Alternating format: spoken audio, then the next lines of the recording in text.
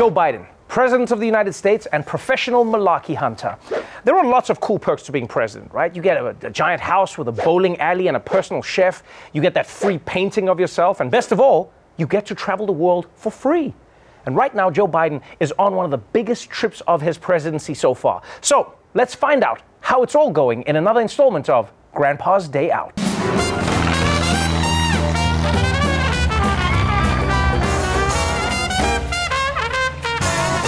President Biden's first stop on his European tour was the Vatican City, the place TripAdvisor rated best city to feel guilty for masturbating in. And while Biden was there, he had a very special meeting with a fellow Catholic. For President Biden, a day of devotion and diplomacy. America's second ever Roman Catholic president having a private audience with Pope Francis, with whom he's built a personal bond, giving him a ceremonial commander coin and a compliment. You are the most significant warrior for peace I've ever met. And with your permission, I'd like to be able to give you a coin. Now, the tradition is, and I'm only kidding about this, if next time I see you, you don't have it, you have to buy the drinks. Now, I'm the only Irishman you've ever met who's never had a drink. Sono l'unico irlandese che lei conosce che non ha mai bevuto in vita sua. Perché gli irlandesi hanno portato il whisky. I know that. So obviously a very personal moment with a lighthearted one, as is typical with Joe Biden, who ended that meeting today by saying to the Pope, "God love you." You know, you got to give it to Joe Biden because it took everything in his power as an old man to not make that coin appear behind the Pope's ear. What's this, Popey? Ah, here's a coin, kid. I'll see you next time. Yeah. Also, the fact that he said God love you to the Pope, that is the most unnecessary God love you in history. You don't need to say God love you to the Pope. He knows God loves him. He had dinner with him last night. But I do think that meeting was cool to see, because it's nice that even though these two men are some of the most powerful leaders in the world, when it comes down to it, they're just a couple of old guys hanging out, showing off their coin collection, talking about alcohol, making inappropriate ethnic jokes. I mean, forget the Vatican. These two should have been meeting in a sauna, you know? And it's adorable how the Pope acts so happy to receive that coin. You see him, you know, I mean, his house is filled with Indiana Jones' wish list. He doesn't need to be happy about a coin, you know? Oh, wow, a coin from the White House. I'll keep it right next to the actual Holy Grail. Throw this shit out, Vincenzo. Sto cazzo not giving me the coin. Are you gonna give me a coin? This is the Pope. This is sto cazzo little White House.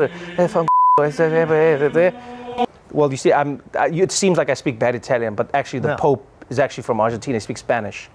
So I'm actually doing a very good Pope impression because I'm saying his Italian's not great. That's what that is.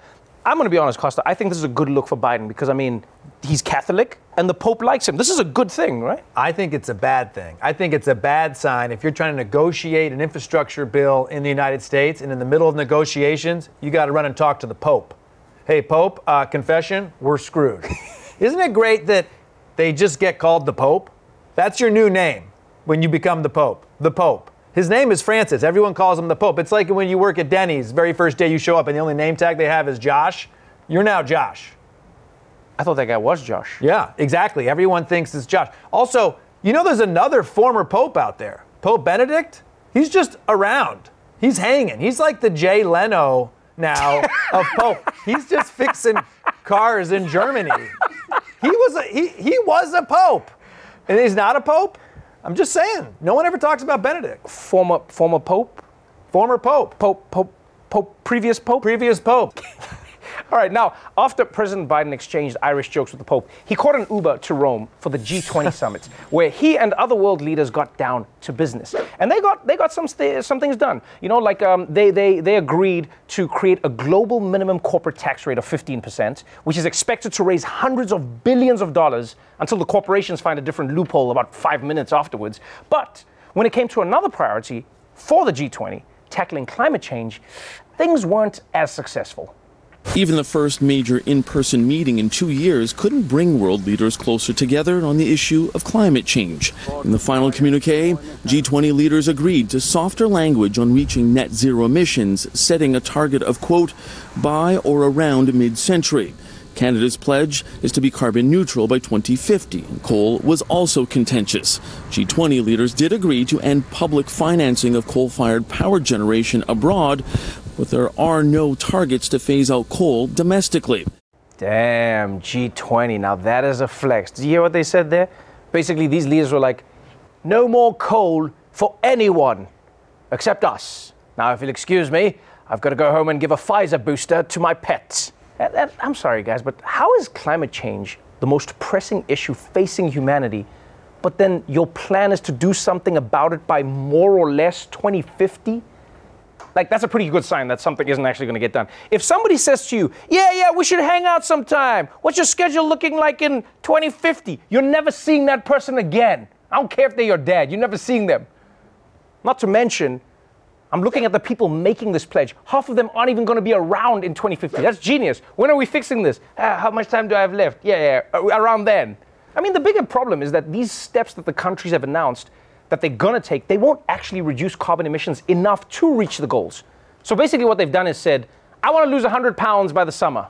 So I'm going to do 5 push-ups a day. And then, I don't know, maybe I'll get tapeworm. We'll see what happens, you know? It's frustrating, Costa. The thing, you can't say you want to do something about it and then be like, well, in 30 years, we'll do something in 30 years. I can solve climate change in 10 minutes. You ready? Okay. Here's how, well, they could solve it in 10 minutes. Stop having the conference in a fancy room in Glasgow and put the G20 summit inside of a California wildfire, okay? They got 2 minutes. Let's wrap this thing up. Location. They don't feel the consequences when they're in an air-conditioned room in Glasgow. I like this. That's what I'm saying. Location is everything. Location. Yes. I'm the first person to ever say that. Yeah. Anyway, Joe Biden wrapped up Grandpa's day out by attending the COP26 climate conference in Scotland, aka England's fancy church hat. And although COP26 sounds like a Bruce Willis movie that never actually got made, it's actually the most important annual climate change conference in the world. Although that doesn't mean that it's the most exciting conference in the world. I call on you to commit to concrete actions to stop the destruction of this magnificent planet. This conference is one of the most important meetings in history. You have the chance to make decisions and reach agreements which will affect the lives of generations to come. This is my message from Earth to COP. On behalf of We the 15, I ask you, please help us to guarantee a safer future for every life. Please welcome the Prime Minister of Italy, Mario Draghi. I don't know what's worse, the fact that he clapped for a speech that he didn't hear, or the fact that he fell asleep when the guy was like, this is the most important thing facing humanity of all time. And look. I know that the haters are going to say that Biden was falling asleep during the climate conference. But think about it. How are we going to save the climate? Not using energy. That's how. What's the one time you're not using as much energy? When you're sleeping. So Joe Biden was just doing his part, yo. That's all he was doing. And by the way, I don't know exactly how the chain of command works, but when he dozed off for 5 seconds, I think technically that means Kamala Harris was president at that time, right? First woman president, America. You did it, baby. You did it. You see what I did there, Costa? It's a joke about Costa. Michael. Shoot them, Lindsey Graham. Use the guns. Use the guns. That's not what I was talking about. I know. This guy.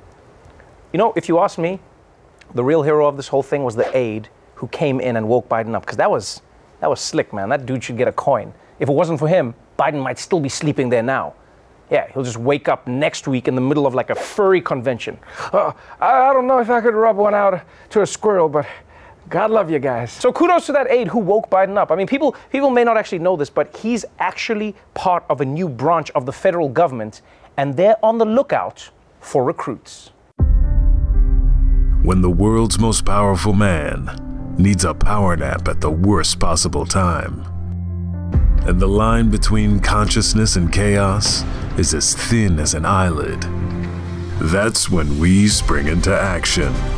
The few, the swift, the United States Sleeper Service. Join our team and you'll learn how to take charge when the president takes a nap. Eagle is dozing. Repeat, Eagle is dozing. We're entering rapid eye movement. God damn it, get those eyes open. He's about to snore. So if you're ready to throw yourself into the line of tired, Join the United States Sleeper Service. Suck it, Space Force.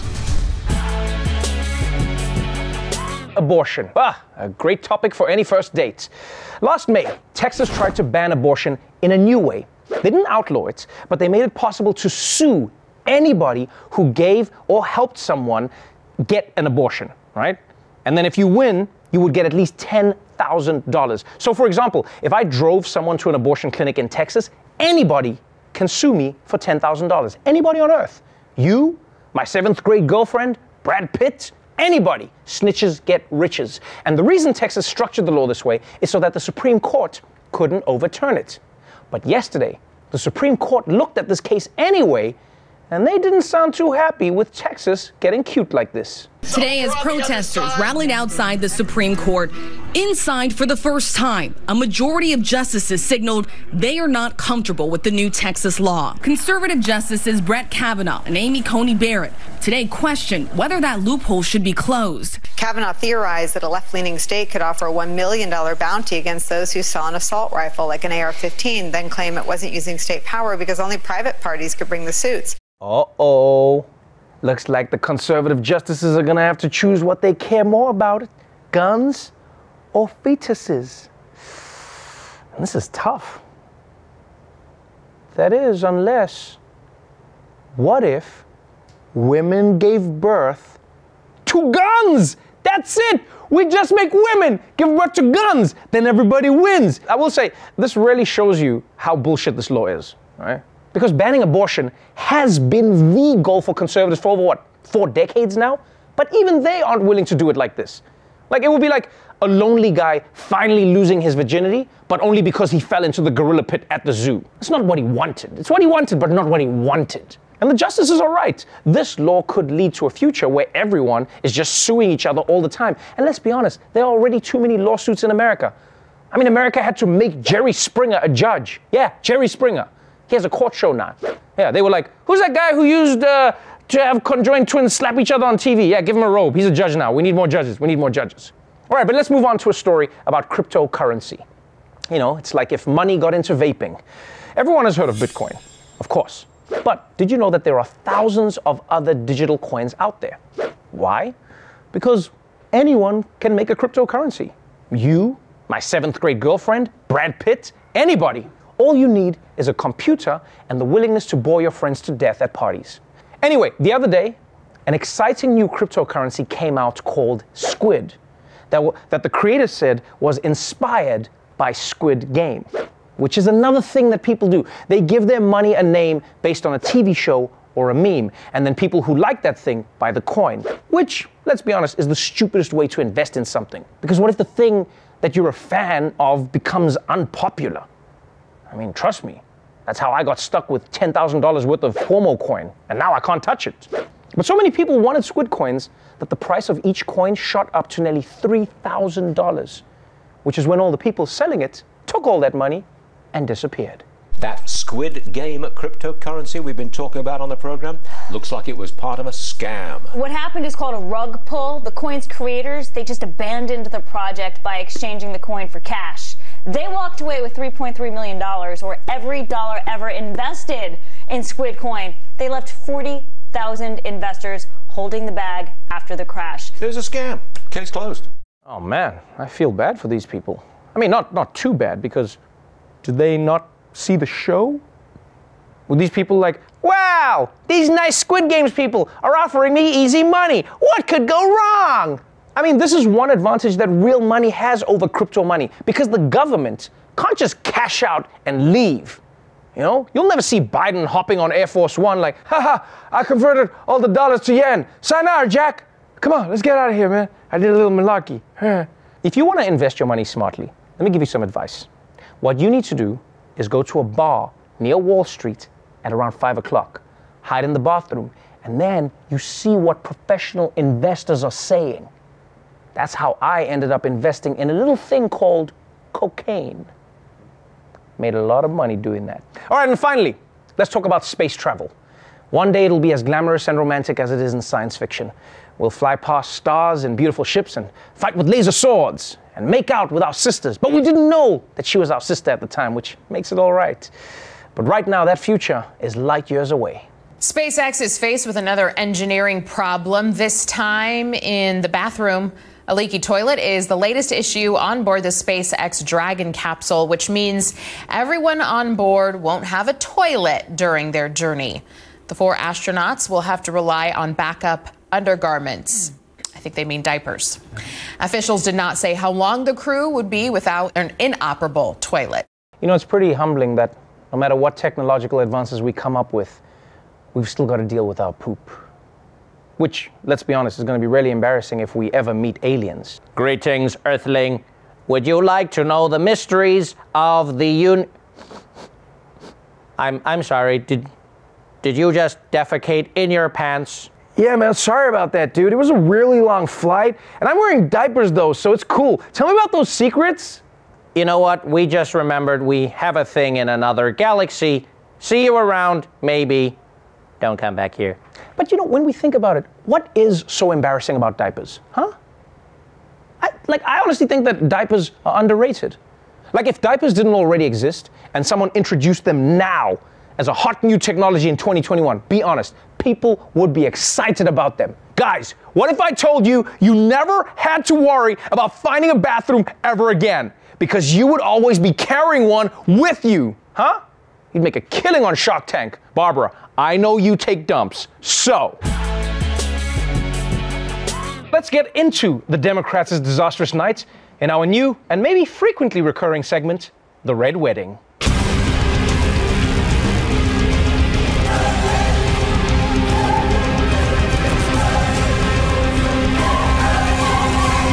All right, let's start in the city that shook up the world in 2020. Since the police killing of George Floyd, Minneapolis citizens have been debating whether they should make defund the police a reality in their city. So yesterday, they finally voted on a plan that would reorganize and rename the police department, give some of their functions to non-police, and make cops more accountable. And that ballot measure lost by 12 points, which, let me tell you now, in politics, is not that close. It's not like losing a football game by 12. It's like losing a baseball game by 12. Yeah, that locker room is quiet. Now, one reason it lost was probably that the details of the plan were complicated, and what some voters heard was just the phrase, abolish the police. Because not a lot of people have time in their life to read the text of legislation. And the people that like to spend their free time reading bills, well, they could explain it to their friends, but they don't have any. But other voters did understand the plan, and they just didn't want it. The African American community is in a quandary because historically and currently, we are abused by police disproportionately. And on the other hand, we also are abused and killed by our neighbors. And so it's a quandary we're in. And when you live here, though, you realize that we can't sacrifice one to address the other. Yeah, I see where that man is coming from. Because even if black people don't love cops, the situation for them is more nuanced than you might think. I mean, even NWA, they didn't want to abolish the police. Yeah, f the police, but you still need to have them around to f. And by the way, just as an aside, it must be so hard to be a black barber, right? Because like 90% of your shop is always just filled with reporters trying to interview black people.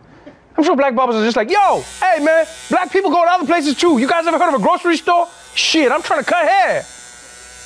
But let me tell you my views on this issue as well, now that you're here. But aside from the rejection of police reform in Minneapolis, there were setbacks for Democrats across the country last night. First of all, they barely, and I mean barely, eked out a victory in the race for governor of New Jersey. And that state is more blue than an orgy of Smurfs. But the bigger loss was in Virginia, or as it's known by its full name, East-West Virginia. Because Virginia has been becoming more and more Democratic for years now. They voted for the first black president and the first black-faced governor. So everyone expected them to elect another Democratic governor. But Virginia had other plans. Republicans reign. Glenn Youngkin, the projected winner in Virginia's high-stakes battle for governor, a stunning reversal in a solidly Democratic state. All righty, Virginia, we won this thing!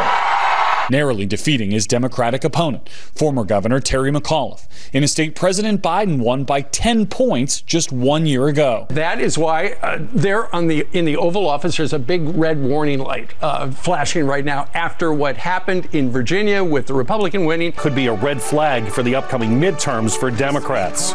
Oh, okay. I know there were a lot of factors here, but whatever this was, that definitely didn't help. I mean, I guess you know what they say, dance like nobody's voting for you. And what's especially shocking about this result is that Joe Biden won Virginia by 10 points just a year ago. That is a huge swing, people. That's like a Kim Kardashian going from Kanye to Pete Davidson level swing.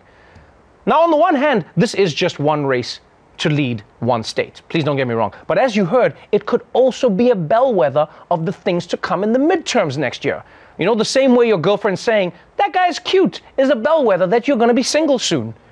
So, why did Democrats do so badly in Virginia last night? Well, it depends on who you ask. This is a major defeat for the Democratic Party. Yes, it's a referendum on President Biden. The voters are, disappointed in Biden, angry at Biden, distressed about what other things they see about inflation. The problem with Democrats is they made this about Trump, and Trump was not on the ballot. Youngkin cut into McAuliffe's margins in Democratic strongholds by focusing on education, including the controversial critical race theory. There's no doubt that critical race theory is a weapon that he utilized to great effect. The messages tonight is that the liberal policies that are being pushed right now through Washington are not necessarily very successful. This is not a referendum on liberal versus progressive versus moderate in the Democratic Party. This is a referendum on the fact that they haven't gotten anything done. Oof. All right, it would be bad enough if Democrats had one reason they lost, but they have like 50. I mean, it's Biden's unpopularity, it's worries about the economy, it's the fact that the pandemic is still hanging around like the Tootsie Rolls 3 weeks after Halloween, and then there's strategy problems. I mean, Democrats kept trying to fire up their base by making this race about Donald Trump. But here's the thing, Trump wasn't running. Honestly, Democrats, you should enjoy this break from Trump while you can, because after he wins in 2024 and declares himself emperor, you'll be running against him forever. And on the Republican side, I mean, there's no denying that Glenn Youngkin's fear-mongering about critical race theory also played a role. And honestly, this, my friends, this is where Republicans really excel. I mean, they set the agenda. They know how to play the game. Because a year ago, if you asked anyone what critical race theory was, they'd be like, I have no idea what you're talking about. But if you ask them now, they'll be like, I still have no idea what you're talking about, but I'm terrified of it. And it's not just critical race theory. Republicans have been doing this for decades, and they are great at it. Everything America fights about, they started. All these culture wars. The trans people want to use your bathroom. The gays want to defile marriage. There's a war on Christmas. They're trying to kill Santa. Dead people and illegal immigrants are voting. It's all them. Smart. What you need to understand is, if they can set the agenda, then they can choose the fight. Like if I'm going to fight Floyd Mayweather, I'm not going to choose to fight him in the ring. I'm going to choose to fight him in a spelling bee. Yeah. And then we'll see who the greatest of all time is, champ. C-H-A-M-P. Champ. I mean, for the most part, Democrats don't want to engage in those culture wars because they think that they can win on policy alone. But where that plan falls apart is that they're not getting anything actually done. Because all their ideas are tied up in infighting and bickering. And that makes a difference. Makes a huge difference in messaging, because when Republicans say, Democrats are teaching your kids that white people are all bad, what can Democrats say? No, we're not doing that. Okay, then what are you doing? Well, right now we're trying to get you 6 weeks of paid leave. Huh? What? No, 0 weeks? Okay, no paid leave, but we are getting you free college. Huh? What's that? No, okay, no free college, but we are raising taxes on rich people. What's that? No? Oh, we're cutting the taxes on rich people. And that's the Democrat promise. She has a simple message to the Democrats. You can come with all the nice ideas in the world, but if you can't make the changes that you promised, then best believe voters are going to make some changes of their own. If you can, please consider supporting When We All Vote. It's a national, nonpartisan initiative to change the culture around voting and to increase participation in each and every election by helping to close the race and age voting gap. Now, if you want to support their work, then donate at the link below.